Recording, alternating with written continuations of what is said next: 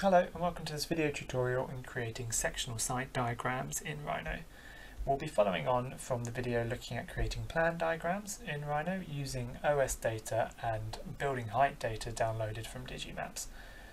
This will be looking at using this 3D height data and using it in combination with clipping planes in Rhino to create a series of site sections that we can then turn into diagrams in Illustrator. Now to do this, we're just going to set up a clipping plane on this right hand view here to create a section for our model. So we're going to select the right viewport, type in clipping plane and just draw out a rectangle which will be our clipping plane in that model.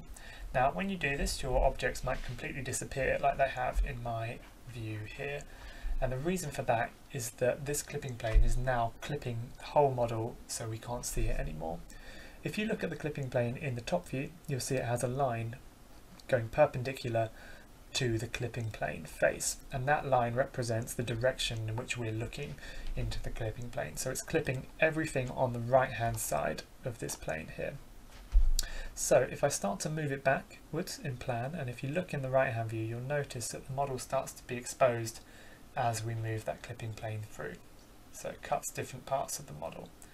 You can, in the properties menu, under the object type with the clipping plane selected, under clipping plane, you can turn on which views the clipping plane cuts. So if I put it on perspective, you can see as I move it through, it will cut that perspective object as we go through the model as well. So you can see it working there. So let's just keep it just to the right hand view for now. And we're going to line up a couple of sections for us to work with. So let's try this first one through here. And with that selected, we're then going to select the model in the right hand view, and we're going to use Make 2D to turn that into a sectional drawing. So we type in Make 2D, make sure it's in the right hand view, make sure it maintains the source layers, and we can click off the viewpoint rectangle for now, and we'll just go OK. And what that would do is it will make a 2D drawing from our right hand view. And if we just move that up and out the way of our model, you'll see there we have our 2D drawing. Now let's go back a couple because I accidentally moved the clipping plane with it there, so let's deselect that clipping plane and make sure we just move that geometry. So we're going to do this a couple of times. So we've got the first section there, and we're just going to move this through the model, and let's do one from this point here, and we'll do the same again. Select, Make 2D, new. And it might be that you have a kind of specific places that you want to do your section cuts, showing the kind of different aspects of the site at different levels. So it's good to kind of think of these before you start doing this, so you can kind of use the clipping plane to take key readings from your site at these different levels. And we'll do one from here too.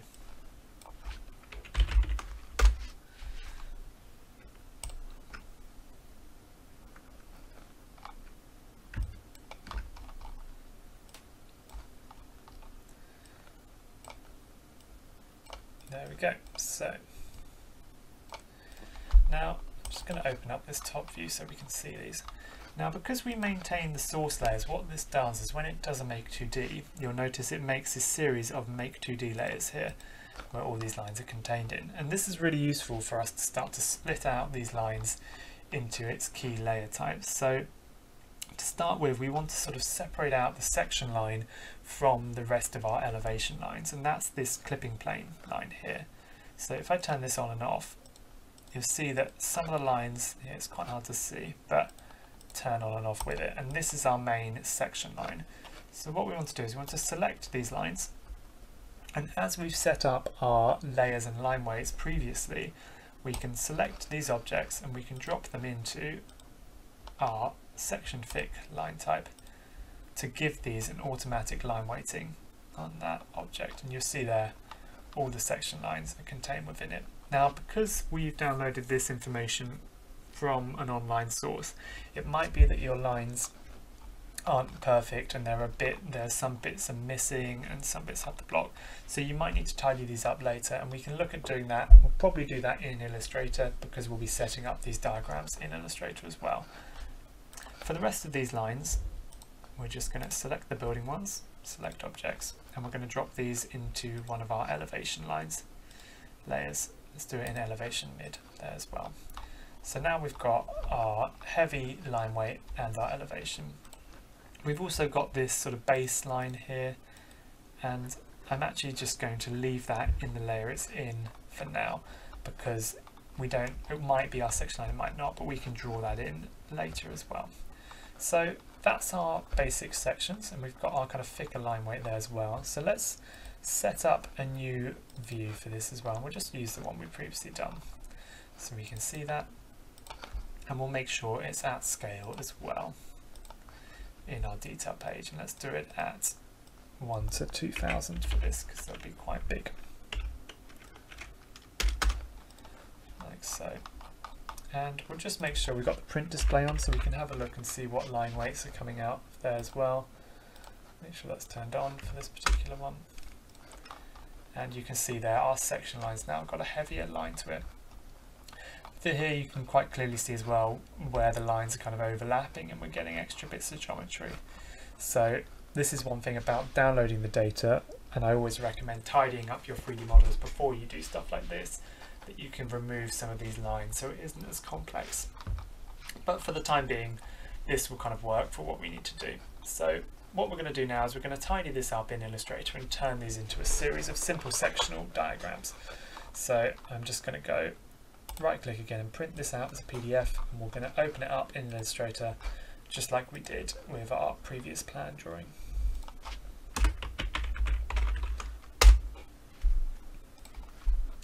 So these are our plan ones, and let's open up our new sectional drawing as well.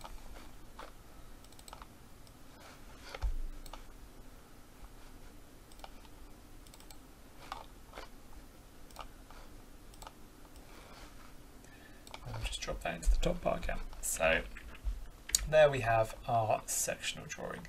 Now, as you can see, we've got a lot of sort of extra information. So what I'm probably going to do with this is, like before, we're going to select our background lines, and just make sure if you've got a clipping frame, you might need to kind of isolate it, cut it and paste it in again, just like we did with the plan. And I'm going to select all my background elevation lines just using select similar, and we're going to just copy and paste these onto a new layer called elevation, like so, and that's going to be at the back. Now with this layer 1, I'm actually not going to use this, and I'm just going to redraw over it using this template, because of the lines and there's kind of slightly missing a few lines and they're not perfectly joined up. It will be more work in tidying up and deleting lines as it would be just redrawing the outline, which is the main sort of section line I need for these diagrams. So what I'm going to do with these is we're just going to make a new layer, call this section, and we're going to draw out this section line using the pen tool. Now I'm going to make this a red colour so I can quite clearly see it as I draw it, and we can change it later. We'll just make it a 0.1 size. And because I've only done my diagram up to here, we're going to start our section line here. And we're just going to trace around the outline of our buildings, snapping onto the points like so. Trying to get some of these sort of shapes as well into it.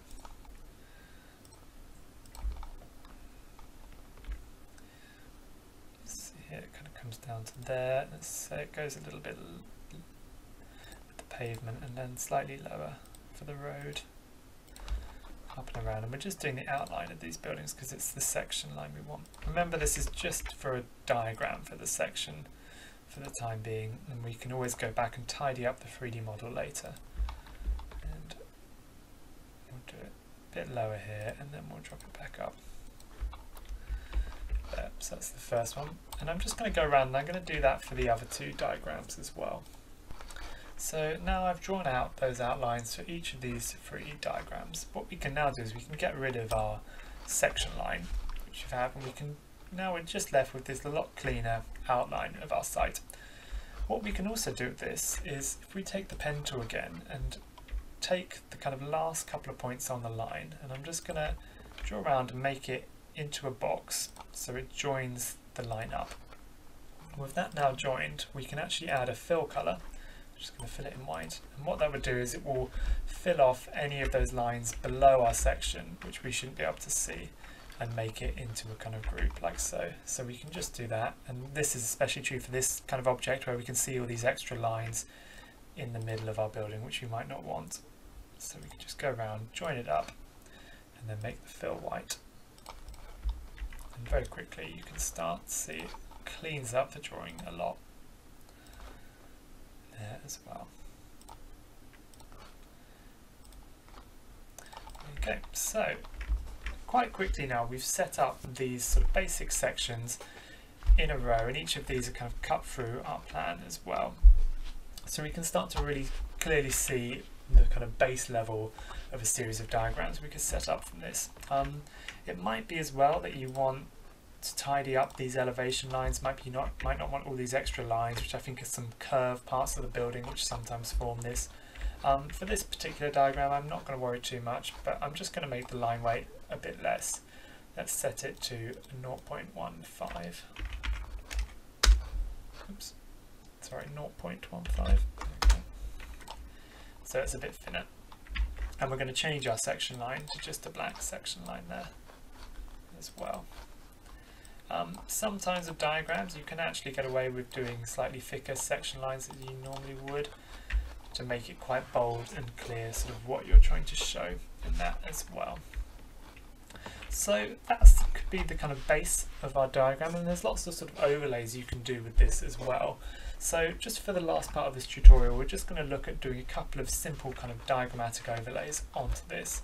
I'm going to start just by, as we did before, setting up some boards for this, and we're just going to do some smaller, and we're just going to crop it so we don't get that kind of extra bit of the section in there as well, like so.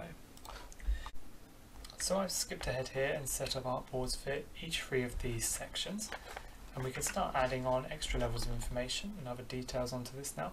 So just like with the plan, I'm going to quickly draw on my site boundary. Let's say my site might roughly be kind of sat here behind this building.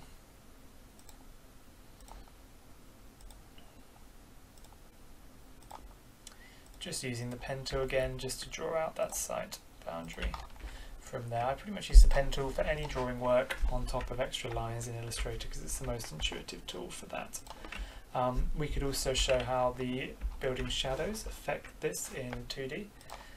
What I might do for this is, if we work out that we want to kind of 45 degree, if you hold down your shift key when you're drawing a line, it will lock that at 45 degrees.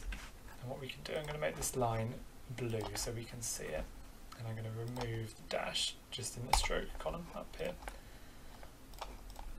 and then I'm going to copy this over to this building here to give me my sort of angle of my shadow, and then using the scissors tool we can just trim that line shorter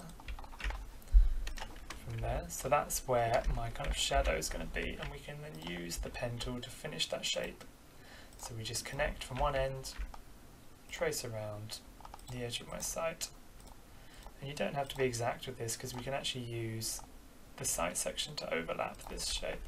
So that's the first one, and what this will give us is just a kind of sectional shadow layer here, and if we just flip the line and the fill around using this little cursor, we then get our fill colour. Let's make this a kind of darkish blue.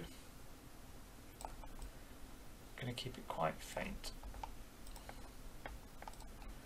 Do it there, and then we can lower the opacity down. So we can see how my shadow might start affecting my proposal. And like I said, we can drop that layer below my section layer, so the edges are hidden below the line, so it looks nice and neat on there as well. So there you can see that that shape is hidden behind my section line there as well. So quite quickly we can start to build up more information onto these drawings, and that was two very sort of quick moves to add shadows, add a site boundary onto there. We can copy these kind of ideas for this piece as well, and once you've drawn one of these shadows, because they sit behind the section line, if we copy it we can actually just drop it below And you might have to tidy up a few of those lines just using the white cursor tool this time, just to adjust those points, because it doesn't matter if it sits behind there, because we can't see it anyway, and anything off the frame, remember, won't be exported. Same with these. We can scale it up. If you just scale it uniformly, it will hold that angle to it as well. Like so. And also, if you've previously set up your sections so they all align as well, you can do this. We can take our site boundary, copy it from one artboard and paste in place on the next one, and then we can just remove it where we're kind of going around that building, so we can see how the site boundary will look on this particular section.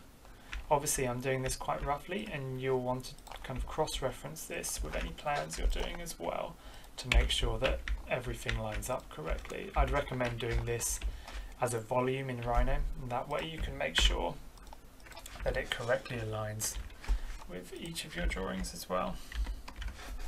And like so.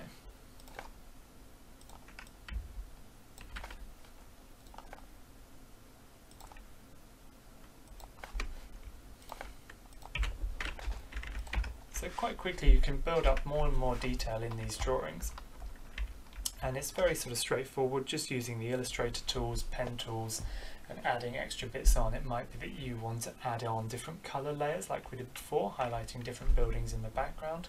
Maybe you want to add sort of different colours to show different layers. You might want to add on to new parts of the building. So it might be that this part you want a kind of green roof layer on top, for example. And let's kind of pick a sort of faded green colour here, and maybe draw this on, like so, as a volume. Drop it behind my section again, maybe below my shadow as well, so we can see how that affects it. And you'll see these are all relatively simple moves, but once you start to build them up, they can be quite effective.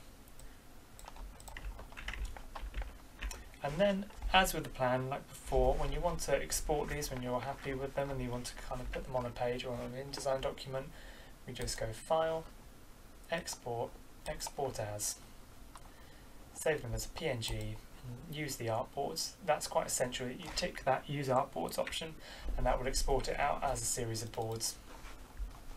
And then we can export it from here. And I already have some I've done, so I'm going to overwrite those. Replace those ones, and then you can see them here exported out as a series of images as well.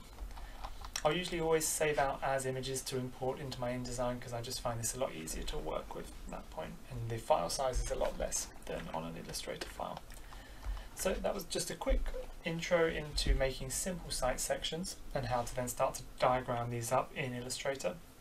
In the next video we'll be looking into this in a bit more detail and using the techniques from doing this in plan and doing this in section to have a go at setting up a 3D version of this diagram using Rhino to create the initial image and then work into that image in Illustrator again.